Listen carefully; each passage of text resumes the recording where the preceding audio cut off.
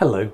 The chapel of St Nicholas and St Anne is tucked into the southwestern corner of the lower courtyard of Haddon Hall. It isn't a parish church now, but it once served the tiny parish of Nether Haddon, and it was built in the 12th century before the lower courtyard was fully enclosed. And we can see in this chapel many of the features that we've covered so far in this series. Just inside the entrance is the font. The shape is a wasted tub. It dates from that original 12th century building.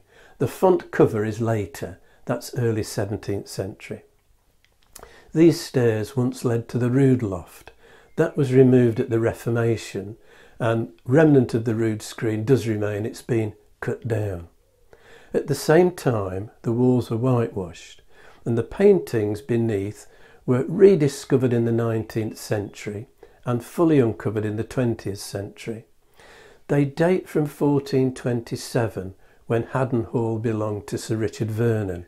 He'd been a soldier in France, High Sheriff of Staffordshire, later became Speaker of the House of Commons and served as a justice in South Wales.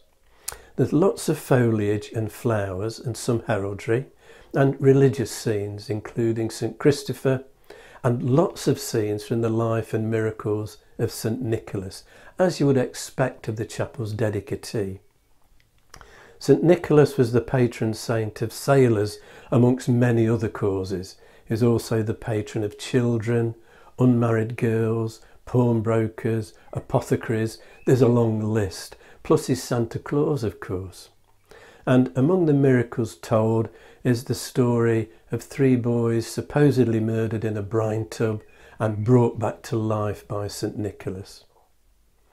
There's also a rather macabre memento mori, which almost certainly dates from later than that main scheme.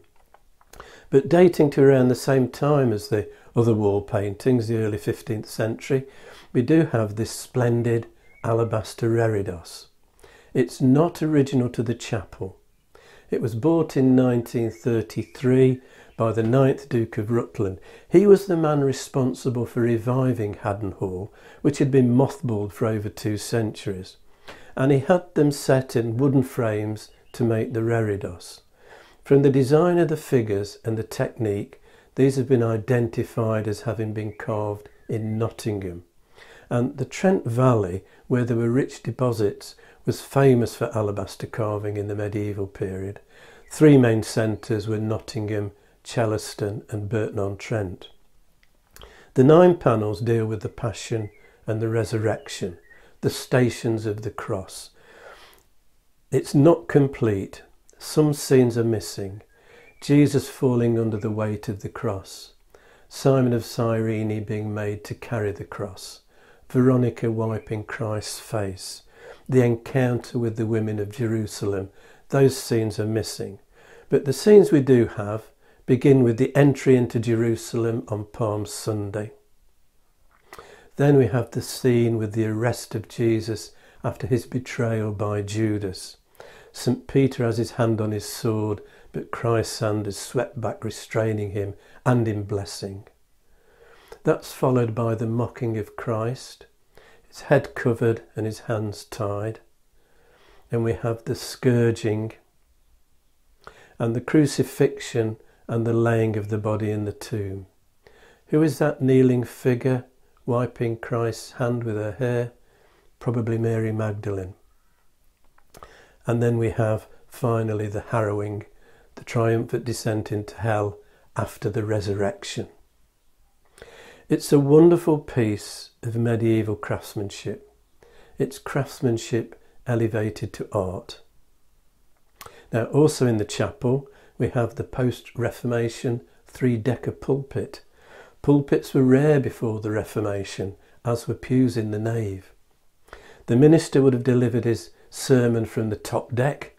The bottom place was for the parish clerk, and in between was the reading desk. And also in the chapel is a memorial effigy to Robert, the eldest son of Henry, the 8th Duke of Rutland and Lady Violet Manners. Robert died aged 9. It's a copy. The original is at Belvoir Castle, but it was modelled and sculpted by Lady Violet.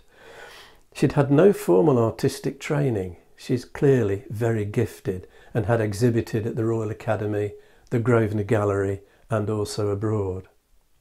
Now, next time, on a different scale, but equally poignant memorials, known variously as Maiden's Krantz, Maiden's Garlands and Virgin Crowns. If you've enjoyed this video, hit the like and subscribe buttons and click on the notification bell to be informed when the next video is available, or you can subscribe by clicking on the rose window over my shoulder.